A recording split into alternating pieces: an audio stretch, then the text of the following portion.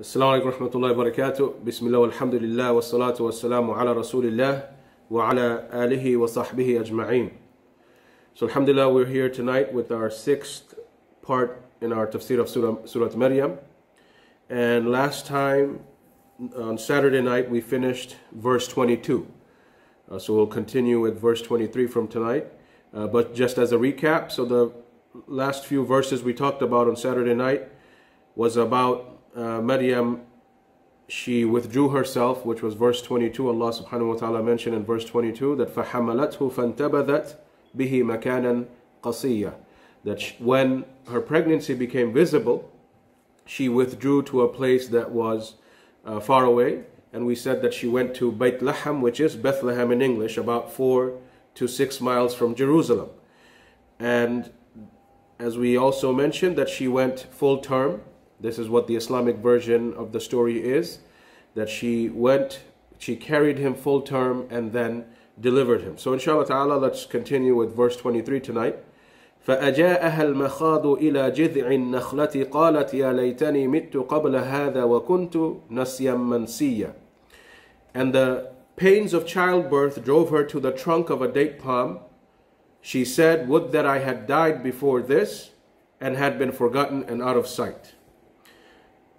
فَأَجَاءَهَا الْمَخَاضُ إِلَى جِذْعِ نَخْلَةٍ. So while in Bethlehem, and as her delivery was very close, the pains of childbirth, which of course any woman who has been pregnant, she would know very well what these type of pains are. And of course, for us husbands who've been around when our wives have been pregnant, of course you also know, I mean, we don't, as men, of course, we can never feel what they go through, subhanallah. But at least we see it in the faces of our wives. We see it physically, the amount of pain that they feel even before the delivery, as it's getting close to the delivery, very close to the delivery. So the pains of childbirth, it drove her to go like hold on to the trunk of a date tree. And so imagine this, that a woman, like imagine her situation. She is a woman who obviously never experienced this before. This is not her second or third or fifth or sixth child. This was the first time she got pregnant, and of course without a marriage, without any male intervention. She had no husband, she had no family members, she was completely alone, and she is in this pain of childbirth. The labor is fast approaching and she's feeling those pains.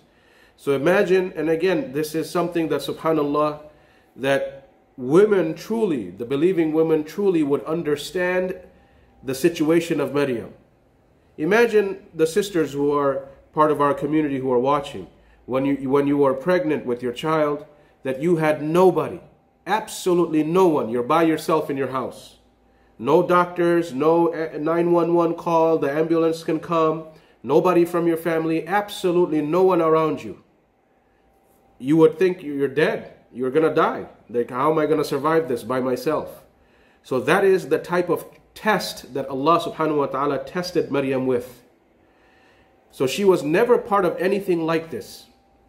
And this was thousands of years ago, right? Thousands of years ago. Even today, if let's suppose you're driving a car or you're somewhere or something is happening and the woman is experiencing labor pains or something. Somebody walking down the street will definitely call 911, call the paramedics, and so on and so forth. Somebody will be there. But this is thousands of years ago. No one in sight, no family members, absolutely, literally no one to help her, nor share her experience with. She goes off to a place in Bethlehem, complete isolation, where people won't see her, won't interrupt her, or anything like that. Alone next to a date tree. And at that moment, with all the pain that comes with this final stage of pregnancy, she held on to the date tree and she said, قالت, she said, يا ليتني مت قبل هذا. She said, would that I had died before any of this even happened. So this statement from Maryam expresses what she was feeling inside. She wanted that whatever was happening, if to stop, to change, this is not something that she had chosen. right? Think about Zakaria, the story that Allah had mentioned in the beginning of Surah Maryam. Zakaria alayhi salam, his barren wife at that old age, they were making dua to Allah for her to get pregnant. Maryam here, she didn't ask Allah to give her a miraculous birth. Allah subhanahu wa ta'ala chose her above all the women of existence. So at that moment she said this, Ya laytani mittu qabla hadha. It wasn't that she was wishing to commit suicide, so do not get confused. Remember, when we first had our COVID-19 lockdown, one of the first lectures that I had given was about the fact that as Muslims we shouldn't wish for death. No matter what happens around you, we don't go and say, oh Allah, take my life. That's not something that we're supposed to do. And that's not what Maryam did here. Like for example, the hadith in Sahih al-Bukhari. Suicide in any shape or form is completely haram. The hadith in Sahih al-Bukhari, the Prophet ﷺ said, وَمَنْ قَتَلَ نَفْسَهُ بِشَيْءٍ عُذِّبَ بِهِ فِي نَارِ جَهَنَّمٍ. Whoever commits suicide, whoever kills himself in any method or with anything, that person will be suffering in the same way in the hellfire. So let's say somebody stabbed himself to death. That will be his punishment in Jahannam. The entire time in Jahannam, he'll be stabbing himself. Somebody jumps off a building and kills himself. In Jahannam, a person will be jumping off and killing. This is the punishment, non-stop. This is how he or she will be punished. So suicide in Islam is not at all in any shape or form allowed. Absolutely forbidden. In another hadith in Bukhari, this is a hadith Qudsi, the Prophet ﷺ said that Allah said, Badarani abdi, haramtu alayhi al-jannah. My slave has brought himself to me before his appointed time. Therefore I have made paradise haram for him. So suicide is one of the most despicable sins, one of the major sins that any human being can commit. So don't think here that what Maryam is saying, because she's feeling the pain, oh Allah, kill me, just take my life. This is not what she's saying. She said, Ya laytani mittu qabla hadha. That woe to me, would that I have died before any of this has happened. So there's a huge difference. She's going through a trial. She's not saying, take my life, Allah. She said, I wish I had died before this trial even happened. Before anything even happened. And the Prophet ﷺ said in the hadith, Muttafaqun alayh, narrated by Anas radiallahu anhu, meaning collected and agreed upon and reported in both Bukhari and Muslim, لا يتمنين أحدكم الموت لضر أصابه. None of you should wish for death because of a calamity that befalls him. This is haram in Islam, even to make a dua, oh Allah, take my life. You can't. فإن كان لا بد فاعلا فليقل اللهم أحيني ما كانت الحياة خيرا لي وتوفني إذا كانت الوفاة خيرا لي. But if any of you are really feeling the pressure of the calamity, then let him say, oh Allah, let me live if the living is better for me in my Islam and my Akhirah, and give me death if death will be better for me to attain Jannah. That's what you're supposed to say as a Muslim, but you don't start wishing for death. Right? So understand here that Maryam, in no way, shape, or form was she wishing for death at that moment. And she wasn't looking for something to kill herself with. She was saying, I wish I had died before any of this. Not, I wish I died now. Big difference between the two statements. So what she said is, I wish I had died before any of this happened. وَكُنْتُ نَسْيًا مَنْسِيًّا. And had been forgotten. Nobody would have remembered me. Now, why did she say this? We know from the life story of Maryam, she grew up in ibadah to Allah subhanahu wa ta'ala. She was worshipping Allah all the time. She had her own private mihrab. She was in a complete state of ibadah. Her whole life since her birth was dedicated to Allah. So of course, someone who was doing righteous deeds her whole life, that's why she was saying, I wish I had died before. Meaning when I was already, I know that I'm doing ibadah. And she already had angels come and give her rizq from Allah, fruits and food. She already faced that blessing from Allah. So she was really doing a good job. She knows this. So she was saying that I wish I had died before, meaning while in that state of righteousness, because she doesn't know what's about to happen. What is going to happen to her? So she was confident in her Islam or Islamic practices before, and was hoping that maybe I would have died, it would have been better off. I would have died as a good Muslim. I don't know what's happening now or what's going to happen. وَكُنْتُ نَسْيًا مَنْسِيًّا. And people would have forgotten me. No one would have been asking me questions. Where did this baby come from? How'd you get pregnant? Because this is about to come. So she was hoping that I wish I had died before, in that state of righteousness, in that state of ibadah. No one would have remembered me. No one is going to ask me really intricate questions about how this came about. So understand the context behind what she said and also what she actually said. She was not wishing for death at that moment. All right, so let's go to verse 24. فَنَادَاهَا مِن تَحْتِهَا أَلَّا تَحْزَنِي قَدْ جَعَلَ رَبُّكِ تَحْتَكِ سَرِيًّا. Then, and there's two opinions, and I'll get to that. Then either Isa alayhi salam or Jibreel cried unto her from below her, saying, grieve not, your Lord has provided a water stream under you. So who is that came to help her? فَنَادَاهَا مِن تَحْتِهَا. Someone called out from below her. Someone called out from below her. There's two opinions. The stronger opinion, or what majority of the scholars have mentioned, Mufassirun, that this was Jibreel alayhi salam who called out. Some opinions say that it was Isa alayhi salam. When he came out, he called out to her. But the stronger opinion is that it was Jibreel. She hadn't delivered yet. She's about to. So Jibreel alayhi salam came and called out, Allah tahzani. Don't worry. Do not be stressed, because here she is wishing, I wish I had died before any of this has happened. So then Jibreel comes to her and says, Allah tahzani. Do not be worried. قَدْ جَعَلَ رَبُّكِ تَحْتَكِ سَرِيًّا. Don't be worried. Your Lord has provided a water stream under you. You have water to drink. So she had no one to help her, no one from the human beings, her family, friends, absolutely no one, in complete isolation. But of course, Allah subhanahu wa ta'ala, the one who gave her this test, the one who chose her above all of Nisa'il Alameen, from all the women of all existence, of course Allah is not going to abandon somebody.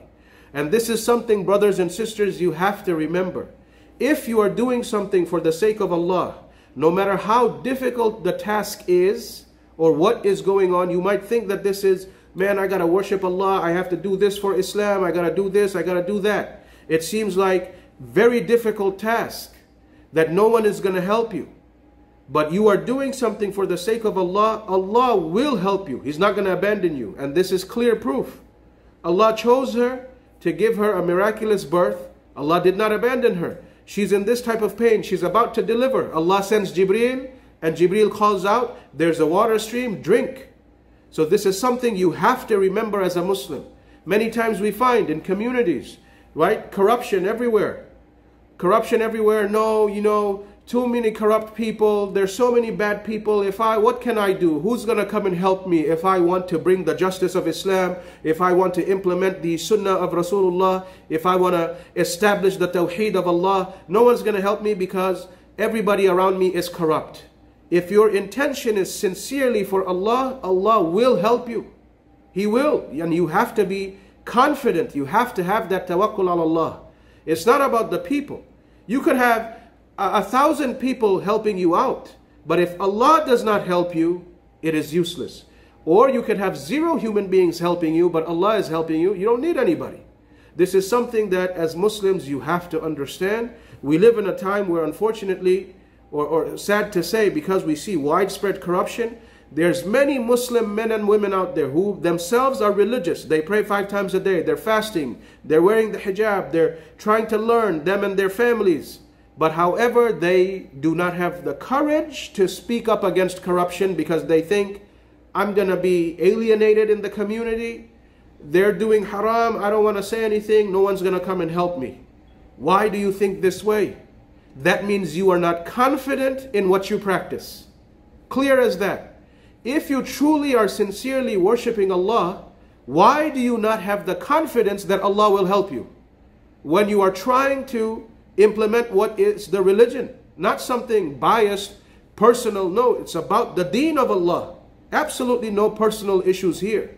It's the deen of Allah that we want to teach, the deen of Allah that we want to establish and implement. Like it who like it, hate it who hate it. But Allah subhanahu wa ta'ala will definitely help. So take this big lesson from this specific verse, brothers and sisters, that there are so many men and women, even our sisters, subhanallah, that they might think maybe they're in an abusive relationship. Maybe they're getting zero help from the family to get out of the abuse. You stick to Allah. You do your ibadat. You improve as a Muslimah. You depend on Allah. You fight with Allah's help. You will see that everything will work out bi'idhnillah. So let's go to the next verse, verse 25. وَهُزِّي إِلَيْكِ بِجِذْعِ النَّخْلَةِ تُسَاقِطِ عَلَيْكِ رُطَبًا جَنِيًّا. And shake the trunk of the date palm towards you. It will let fall the fresh ripe dates upon you. وَهُزِّي إِلَيْكِ بِجِذْعِ النَّخْلَةِ. Shake and shake the date palm towards you. Pull it. So Allah provided for her water to drink, because of course at that time a woman, she's going through labor. She's getting dehydrated. She needs water. Allah provides her the water. And then subhanallah, وَهُزِّي إِلَيْكِ بِجِذْعٍ نَخْلَةٍ. She went near the date palm. Allah willed for her to go next to the date tree. And subhanallah, you see here what Allah says here, that pull. You pull, you grab and you pull the date tree to yourself. Again, every woman who has experienced pregnancy, who's watching, you know exactly at the moment, if you had a natural delivery, of course, at that exact moment, what are you doing? You're grabbing and pulling whoever it is, whether it's in the hospital bed, the woman is probably holding onto the two bars on the side and pulling. Or if it's the husband who's there, it'll feel like as if she's going to break your arm or something, right? She'll pull you towards her. That's what happens during labor, right? They're pulling and then at the same time pushing the baby out. So this is why وَهُزِّي إِلَيْكِ بِجِذْعِ النَّخْلَةِ. Grab the trunk of the date tree and pull towards you. Again, this is a woman who has never experienced anything like this. She doesn't know what to do. And Allah subhanahu wa ta'ala provides the help. Jibreel is telling her, teaching her, this is what you're going to do. This is what you should be doing right now. تُسَاقِطِ عَلَيْكِ رُطَبًا جَنِيًّا. So pull that date tree towards you and you will see fresh, ripe dates will fall for you. Dates are a fruit, subhanallah, it's a miraculous fruit that Allah has provided, right, in these desert lands. But the date, this fruit, is full of energy. Full of energy. It has sugar. It has energy. And again, a woman who is going through delivery, going through labor, she needs water. She needs energy. She might have low sugars and things like that. So Allah subhanahu wa ta'ala provides her exactly what she needs, because He is Al-Khaliq, the Creator. He knows what His creation needs at what moment. So Allah subhanahu wa ta'ala provided exactly what Maryam needed at that moment. She needed water, she needed liquid, and she needed energy. And dates are one of the best, if not the best, fruits, sources of energy. Let's move to, also you look at the Prophet ﷺ and his companions. So many times we see from the seerah of the Prophet ﷺ, from his biography, days would go by. He would just live off of water and dates. The Sahaba, days would go by. They would live off of water and dates. So dates has a lot of energy. Alhamdulillah. Then verse 26. فَكُلِي وَاشْرَبِي وَقَرِّي عَيْنًا فَإِنَّمَا تَرَيِنَّ مِنَ الْبَشَرِ أَحَدًا فَقُولِي إِنِّي نَظَرْتُ لِلرَّحْمَنِ صَوْمًا فَلَنْ أُكَلِّمَ الْيَوْمَ إِنْسِيًّا. Jibreel said to her more from Allah subhanahu wa ta'ala. فَكُلِي وَاشْرَبِي وَقَرِّي عَيْنًا. So eat and drink and be glad, be happy. Eat the dates as much as you want. Drink from the water stream that Allah has provided for you as much as you want. And be glad. وَقَرِّي عَيْنًا. let this be the coolness of your eyes. Like really, I mean, you are elated. Like this is, you can't be happier than that. So that's how glad you should be. Remember, we just covered it tonight, 2 verses back. She was saying what? Ya laytani mittu qabla hadha. Oh, I wish that I had died before any of this has happened. So now Jibril is reminding her, وَقَرِّ عَيْنَا, be very glad. Be glad. The best type of happiness that one can be. Let this be what just happened. Let this be the coolness of your eyes. Be happy. So Allah has just blessed you with one of the greatest messengers sent to Bani Adam.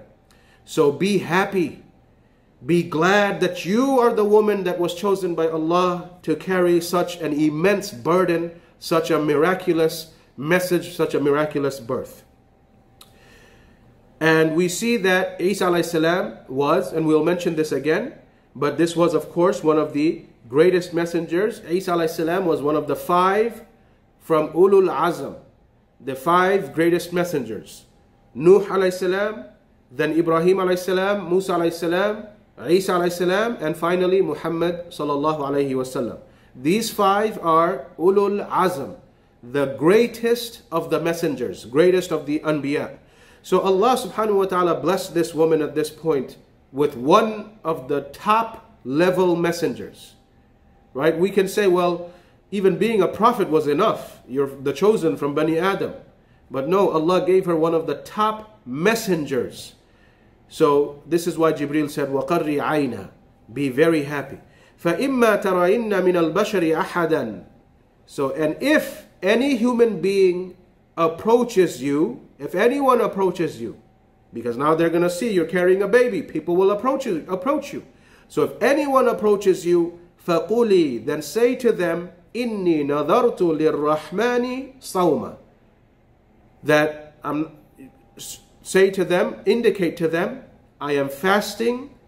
Verily, I have vowed a fast unto the most gracious. So إِنِّي نَذَرْتُ لِلرَّحْمَنِ صَوْمًا. I have vowed a fast for the sake of Ar-Rahman, meaning Allah subhanahu wa ta'ala. We mentioned before in the story of Zakaria, what did he do? That Allah give me an ayah to know that my wife is pregnant. And Allah said, your ayah is that you are not going to be talking to people for 3 days. Also, as Abdullah ibn Abbas, Anas ibn Malik, and other companions, they explained in the tafsir of this verse, the Sawm. Well, first of all, I know Ramadan finished, of course, like a month ago. Shawwal is now finished too. But of course, you'll be fasting regularly, or the brothers and sisters who fast the Sunnah days and whatnot. The word Sawm it means to abstain from. Of course, in our Sharia, we are abstaining from food and drink, and of course, those of us who are married, intimacy from dawn to sunset. So you abstain from something. You have done a Sawm from such and such thing. As Abdullah ibn Abbas and Anas ibn Malik and others, they explained, the fasting, the Siyam of Bani Israel was of course the regular fasting that we have, that type of fasting, but there was also, they were fasting from food and drink, as well as fasting from speech. They did not speak to people. They used to take a vow of silence, as we see still today. There are many Buddhists who still do stuff like this, right? But then, of course, the Buddhists, they act like such pious people that they don't even want to speak. They are monks dedicated in the temple and their shrines. They have dedicated their lives to the great Buddha. But of course, then when it comes to killing Muslims, they're all fine and dandy with it, right? This is what we see in Burma. But anyways, still to this day, there are different religions that they take a vow of silence. Somebody might say, in a form of protesting, we see this a lot, I'm going to go on a hunger strike. That's not from Islam, right? Don't ever do this. Unfortunately, we've become so accustomed to what the kuffar are doing, we find many Muslims also protest in the same manner. You don't have to follow the footsteps of Mahatma Gandhi. Follow the footsteps of Muhammad sallallahu alaihi wasallam. Allah will give you victory through that, right? So don't go on any hunger strike or things like that to prove a point. You are harming your own body, which is haram. But anyways, the fasting of Bani Israel, they would also fast from speech. So inni nadartu lirrahmani sawma. Nadartu, meaning I vowed. I have taken a vow of silence for the sake of Ar-Rahman, for the sake of Allah subhanahu wa ta'ala. فَلَنْ أُكَلِّمَ الْيَوْمَ إِنْسِيًّا. So I shall not speak to any human being this day. So if when people are approaching you, they see that you're sitting with a baby, you're carrying a baby, they're going to ask you dozens of questions. Simply tell them, I'm not speaking. I have taken a vow of silence. So now remember, all the while, she had gone off from Bayt al-Maqdis, her usual place of worship, the private mihrab in the sanctuary of the haram. She left. She went to a far-off place. She went to Bethlehem, Beit Lehem, and for however long it took. And her family, nobody was there. She was missing from her usual place. All the while, now all of a sudden, of course, people are going to approach her because people will be thinking, where did she go? It's been so long. She left Bayt al-Maqdis, she went off to a far place when the pregnancy became visible. So of course her family, the people, the rabbis, the people who knew her, they were going to look for her. Where did she disappear to? Right? It's been weeks and months. Where did she go? So this is what's happening in the background. This is why Jibreel had to educate her. Jibreel had to educate her that when the people come to you, don't be worried. Don't be worried. This is what you are going to reply. The rest Allah subhanahu wa ta'ala will take care of. She still doesn't know what the miracle, I mean, of course she went through a miracle right now, a miraculous birth, but there are more miracles to come. Right? And so just do this when the people come and approach you. So when they found her in Bethlehem, she was sitting on the ground and, she was carrying the baby, Isa alayhi salam. And when they came, they could clearly see her, that she's carrying a child. She wasn't ever known to see with any child, right? And it's not that she's carrying somebody else's child, she's just playing with the baby that she found. They could clearly see from her face that she is tired. And this is the type of tiredness that shows on a woman's face after delivery. So then they circled around her, clearly seeing that this is her baby. She just experienced childbirth. Then, now we go to verse 27. What does Allah say? فَأَتَتْ بِهِ قَوْمَهَا تَحْمِلُهُ قَالُوا يَا مَرْيَمُ لَقَدْ جِئْتِ شَيْئًا فَرِيًّا. فَأَتَتْ بِهِ قَوْمَهَا تَحْمِلُهُ. So then she brought him. She was also there. She's also walking back at the same time. She's not in that place. She's coming back to Bayt al-Maqdis. Then she's sitting. She's taking rest. So when she brought the baby to the people, to her people carrying him, so she recovered. She's carrying Isa alayhi salam. She knew that she was innocent. She wasn't worrying, and Jibreel came and told her, don't worry about anything. And she already, from her childhood, she experienced Allah subhanahu wa ta'ala taking care of her, providing her rizq. She dedicated her whole life to Allah. She did not lose confidence in Allah. Like even when she was wishing for death, before any of this happened, she was losing confidence in herself. That maybe I will not be able to pass this test. She never lost confidence in Allah. She never lost faith in Allah, which is the sign of a true mu'min. That you never lose faith in Allah. So she has nothing to worry about. She knows that this is going to become a scandal. People are going to assume the worst about me. How am I getting a baby? Where did this baby come from? Who's the father? And all sorts of things. But she had faith. She knew everything is going to be fine. Everything went well with the delivery. Not a single human being was around her. She delivered. She was healthy. The baby was healthy. Everything was fine. So she was full of faith in Allah subhanahu wa ta'ala and was confident that Allah would protect her. So this is why she was also going back towards her people. قالوا. So when she came and her people came in contact, the first people to come in contact with her were her family members, because they were the ones obviously looking, where did she disappear to? It's been quite a while. قالوا, they said, يا مريم لقد جئت شيئا فريا. O Maryam, indeed you have brought a thing that is fariya. Fariya means like it's unheard of. You know, this is shocking. We simply could not imagine that someone like you would do something like this. So it's something severely shocking, sinful. That's fariya. That لَقَدْ جِئْتِ شَيْئًا فَرِيًّا. Indeed, you have brought something that is of severe consequences. How could someone like you, no one would ever imagine that someone like you would go do this. What are they referring to? You committed zina and then you brought a baby. Where did this baby come from? Right? How can a woman have a baby without a male intervention? So they automatically assumed that she went and slept with somebody. And this is how the baby came. This is why they were saying that, Maryam, we know you are growing up in ibadah. You had your own private mihrab. So, لَقَدْ جِئْتِ شَيْئًا فَرِيًّا. Indeed, you brought something severe, unthinkable. You have done the unthinkable.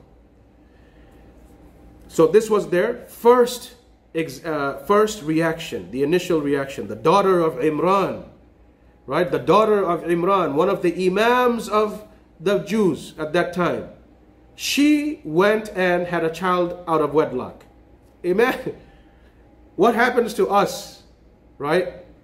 Qaddar Allah, many times Allah chooses to test shuyukh and imams, right? And I hope Allah subhanahu wa ta'ala protects my children, but this is something that happens. Sometimes Allah subhanahu wa ta'ala even tests the children of shuyukh and imams. I personally know some shuyukh whose children have left Islam. Some shuyukh whose son has been arrested for carjacking, for drug dealing, who have murdered, who have stolen, who have done this. This happens. But what do the Muslims do? Look at this crazy imam, crazy sheikh. He can't even control his own children and then wants to tell us about halal and haram. And I say to these Muslims, would you say the same thing to Nuh alayhi salam? Wasn't Nuh alayhi salam's son a kafir and died with the kuffar? And he did da'wah for 950 years. But he could not even convince his son to become a Muslim. Allah told us this in the Quran. So don't think that just because somebody is a sheikh or an imam, all his children or what's going to happen are also going to become shuyukh and a'imma. Right? Many people react this way. Of course, we hope Allah protects our kids, but at the end of the day, when they grow up, they're individual human beings. We can only do so much. Right? So many people don't understand this. We don't control individuals' brains and hearts. We can only convey the message. Just like every other person in any masjid. I can only tell the 30-year-old, 40-year-old man and woman that this is sunnah, that's bid'ah, this is tawheed, that's shirk. But I cannot force them to accept the religion or follow the religion in a certain way. I can only explain it. So same thing with our own kids. Once they become adults, we don't have control over them. They are independent human beings, independent Muslims, right? So this is how the Bani Israel is reacting. That Maryam, this is the daughter of Imran, one of the imams of the town. What did you do being his daughter, right? So by default, people expect more from the families of imams, right? And this is something also from what I have seen personally. Many kids cannot take the pressure. And that's what also drives them away from the sunnah in Islam. I know many brothers, many shuyukh, that subhanAllah, they have been doing da'wah work for 20, 30, 40, 50 years. Some of their kids cannot handle the pressure because people also don't know how to talk to them. So did you memorize the Quran yet? Did you become a hafid yet? Your dad's the imam. How come you're not a hafid yet? Because people don't mind their business. Why are you talking like this to the shuyukh's children? You're not supposed to talk this way, right? Not everybody is going to be an alim, right? There are so many ulama whose children, like let's say from our generation, I'll speak of one sheikh, Sheikh Ibn Uthaymeen rahimahullah, one of the biggest scholars of the past 100 years, right? Is every one of his children, of course they're Muslims, good Muslims, they have their religion, they know a very good level, but he also has children who have PhDs in Islamic studies and Sharia. They're also shuyukh. But are all of his kids shuyukh? No. So there are so many examples like this. There are other shuyukh. One of their sons is in the line of being a talibul ilm. Another son is a doctor. One of his daughters is something else. And then of course you also have some families which are blessed by Allah. The sheikh with his 5, 6 children, all of them are also tullab and tullabatul ilm. Talibatul ilm. Male or female students of knowledge. Allah blesses different people differently, right? So be mindful of this and don't go overboard. Not everybody is going to be good at everything, right? So we have to always remember that. Because culturally speaking, this is how everybody thinks. Your father's a doctor, therefore you have to be a doctor. It's a shame if the son goes and becomes an engineer. How could you do this? Your father's a doctor. How did you become an engineer? Right? So get rid of that cultural mentality. We want everybody, all our young people, men or women, doesn't matter. As long as you keep your Islam, your basic Islamic obligations, you have no choice in that. You keep your basic Islamic obligations. Then you go do whatever is halal. No problem. Right? Not everybody is going to be good at everything. So let's move on to verse 28. They said, يا أخت هارون ما كان أبوك امرأ سوء وما كانت أمك بغية. يا أخت هارون. O sister of Harun. Who is this Harun? If you have been tuning in every lecture that I've been giving in this tafsir when we began, in the beginning I mentioned when we're talking about Imran, when we're talking about the mother of Maryam, and that Maryam herself is from the descendants, as has been mentioned, the descendants of Harun alayhi salam. Harun was who? The brother of Musa alayhi salam. Right? He was the Nabi. Musa alayhi salam was the Rasul, and the Prophet sallallahu alayhi wasallam was the Nabi. Harun alayhi salam was the Nabi. So from his descendants came Maryam. Ya ukhta Harun. It's not that Maryam had a brother named Harun. Right? Many people today, they read, oh, the sister of Harun. Who is this Harun? This is one of the ways of speaking. If you are someone who is righteous, you get attributed to people who used to be righteous that are also well known to be pious. Think about it.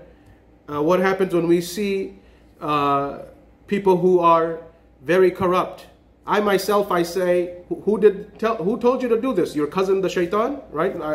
I say that a lot of times to people when they do the corruption, right? Or somebody might say, oh, this guy's the brother of the devil. Or it seems like Iblis is his brother. We talk this way because when we see bad people, we attribute them to the shaitan. When we see good people, oh, this guy's the brother of so-and-so or this or that, who could be a pious person that we know about in the community, right? This is how we act. All human beings do that.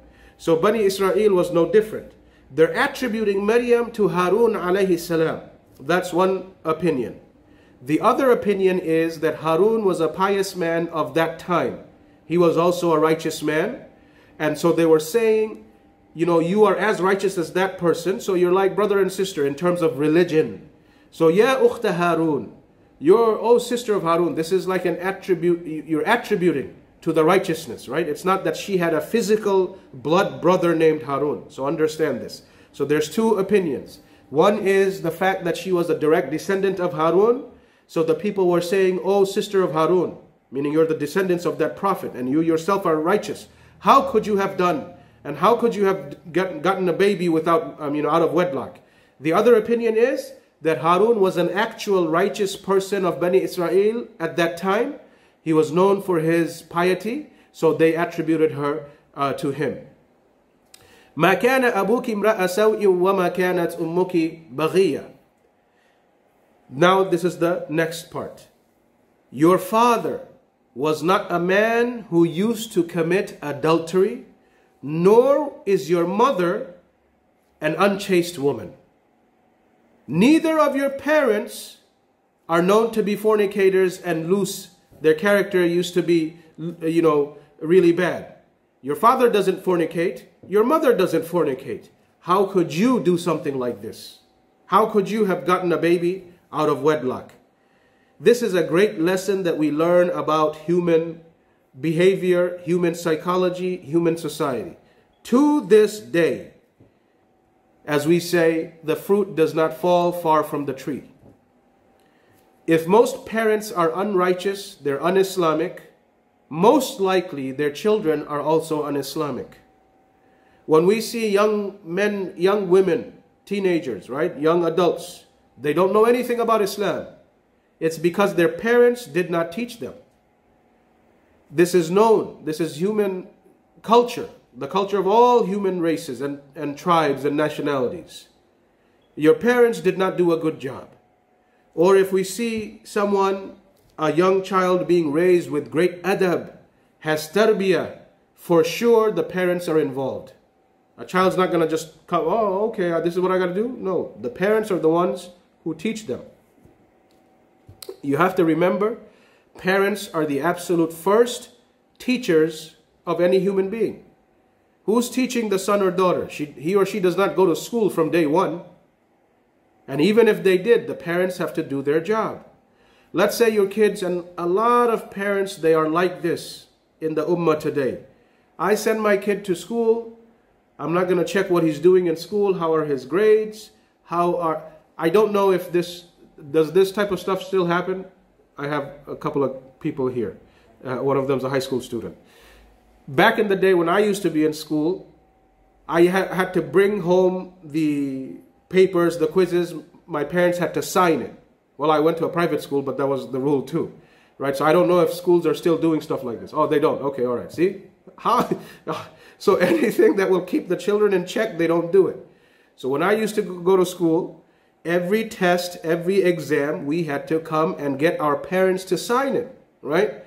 So they would clearly see if you're doing bad or good. And then, of course, there's the parent-teacher day, which I know still happens. But even then, it's not as serious as what it used to be, right? And it's very shameful what is happening to the world today.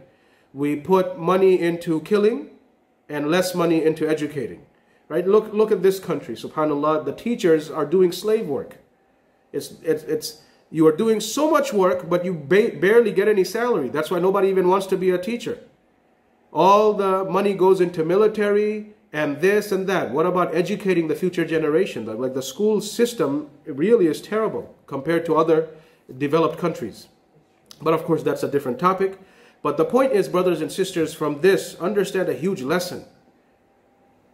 We see here the people are bringing her parents into the comparison. Your parents are such good people. How did you do something this terrible? It teaches us a lesson. You are the first teacher in your home.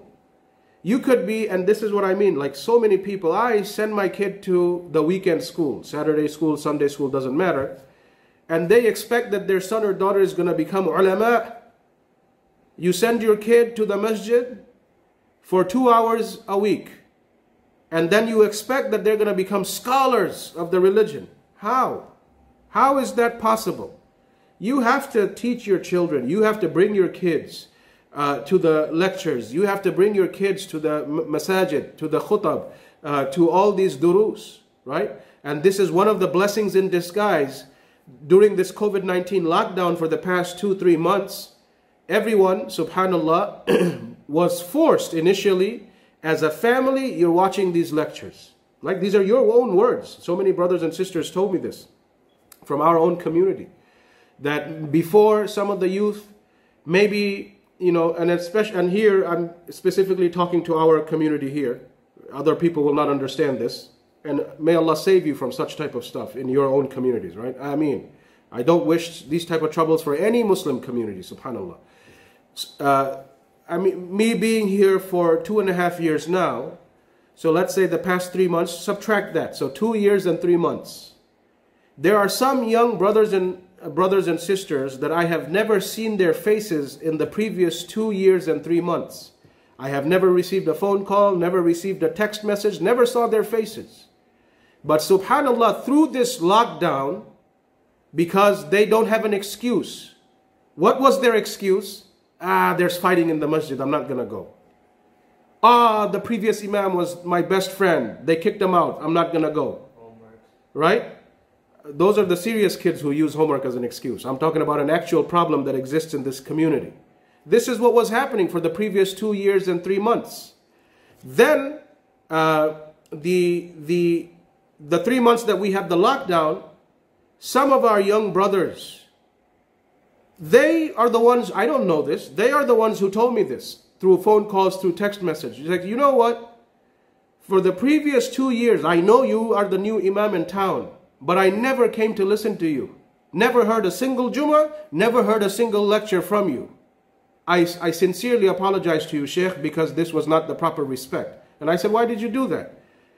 And they are the ones who said, so much fights in the masjid, I didn't feel like being part of anything, who cares what's happening. And some others said, well, the previous imam was such a nice guy, they kicked him out, so we didn't really care, right? An imam can die. You're going to give up Islam? Muhammad sallallahu alaihi wasallam died. Can you stop being a Muslim today? This is what happens to the modern day culture of personality worship. I can die tonight. Those brothers and sisters who like me, are you going to give up Islam tomorrow morning? This is haram and this is a type of shirk.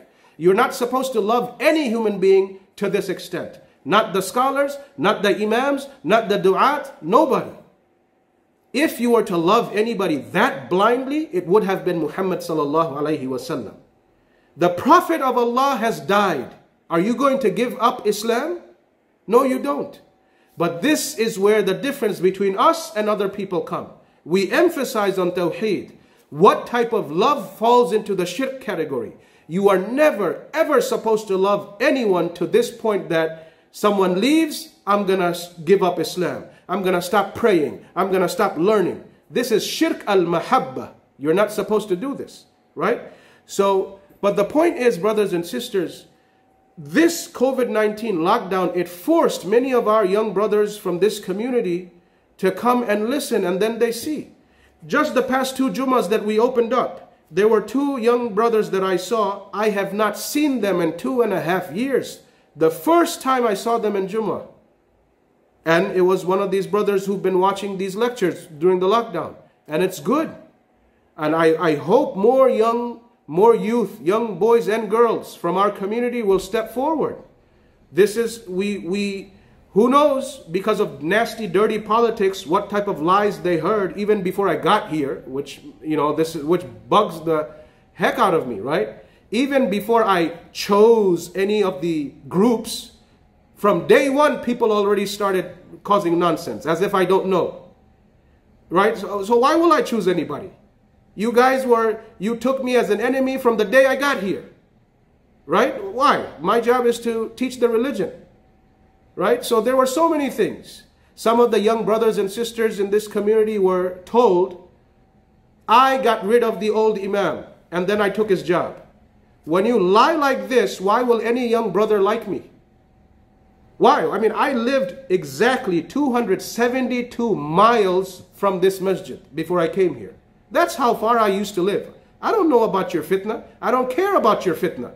I don't waste my life dealing with nasty racial politics. I have better things to do in my life, alhamdulillah, right?